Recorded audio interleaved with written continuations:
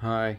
Bit of a different video, because what I was originally going to do was show off the Asus Z590 motherboard, but there's been a few changes since then. One, when I actually got the motherboard in, it looked nice and everything, but it was just millimeters too big in places here and there, and it was more so for the power cables that are up there. It was too tight for the I/O. Just a slight change in the board design, and it just wasn't going to fit, so I had to go back. As for the problem that I had with the motherboard, the reason why I was doing these changes, turns out it's not actually the motherboard, it's the case. It's the Corsair 5000X, new case and everything. I've spent months trying to figure out why my games were running smooth as hell, and then I was getting massive like one-off lag frame time spikes here and there. Tried everything, swapped some parts out, did all the fixes everybody talked about, nothing changed it. And then randomly the other day I found somebody who made a post who said to remove the USB 3 cable, which goes from the case itself and then plugs in down around about here. I was like, there's no way that's going to do anything, surely not. Took that cable out and all the frame time spikes have gone. So for anybody who has a PC which is like on the high end, everything's working great, but you get these random one-off frame time spikes here and there, and you've done all the different things to try and problem solve, try removing USB 3 cable. I've got a funny feeling it's to do with a thing called grounding, where there is some kind of charge building up, or to do with circuitry up here where the actual front panel is, and it's coming down and it's affecting the USB 3. It wasn't the motherboard, as I say, because I had the other one put in as well, and for the short time that I did manage to fit that one in, it was doing it with that one as well. And there's other people, the original person who put the post had a Fantex case and they had that issue, and it wasn't until they actually were able to change the cable over and the front panel, they fixed it, and then they changed the case completely. But there's other people that have clicked like and commented on that person, saying that fixed their problem.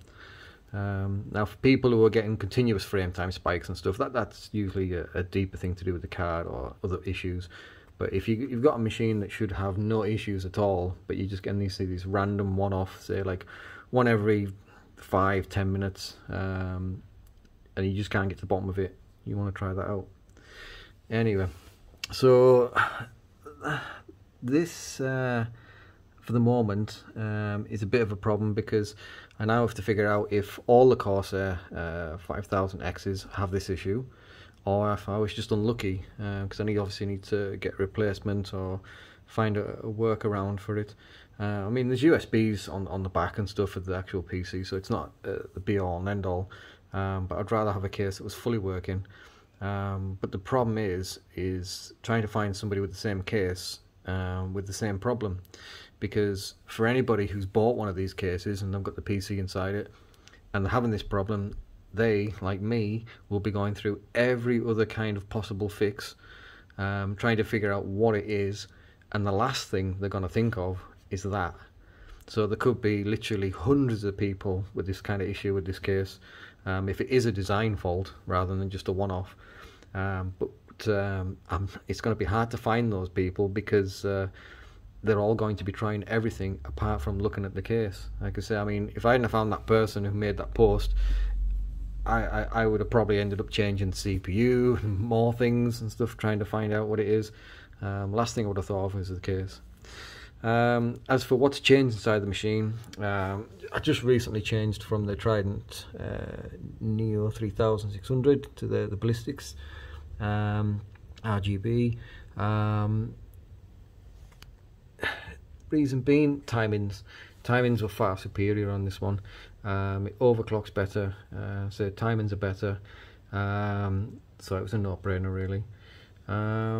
Next things that will change in the case, I don't know. Alder Lake, end of this year, it's possible.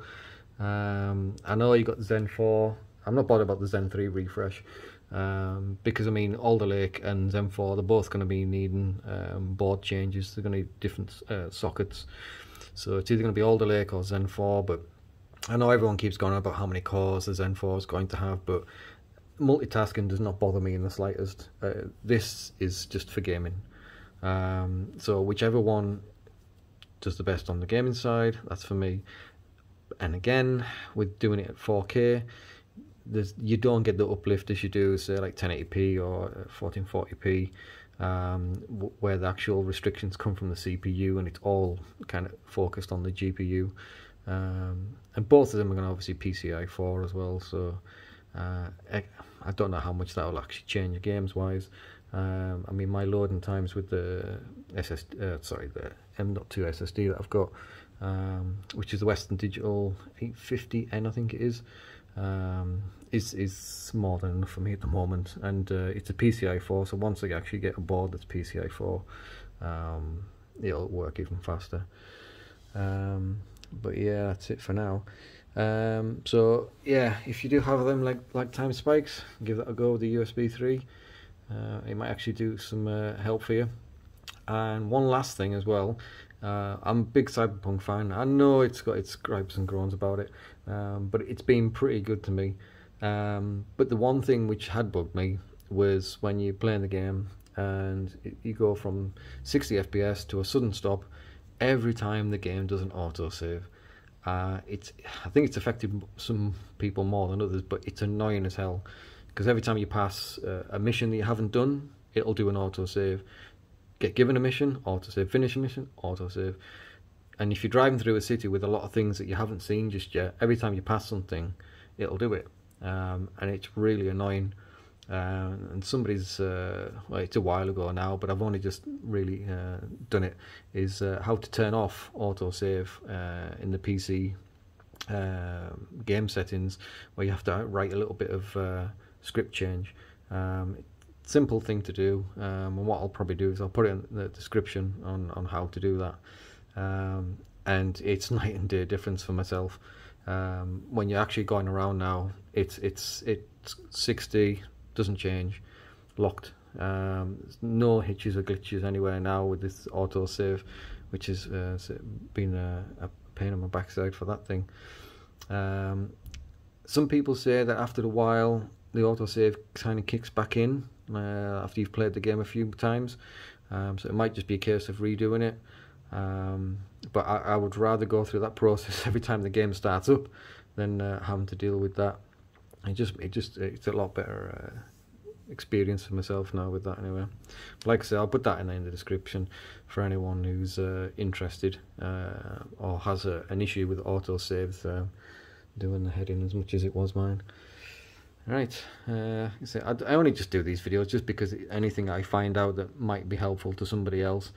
I don't have any kind of technical equipment or any kind of even time to sit down and do things the way other people do. This is purely just, I hit a problem, maybe I can mention something, or I buy something and speak about whether I liked it or not, and that's it. If it helps somebody, great. If not, yeah, it filled in a bit of time for myself. Anyway, right, cheers guys, bye.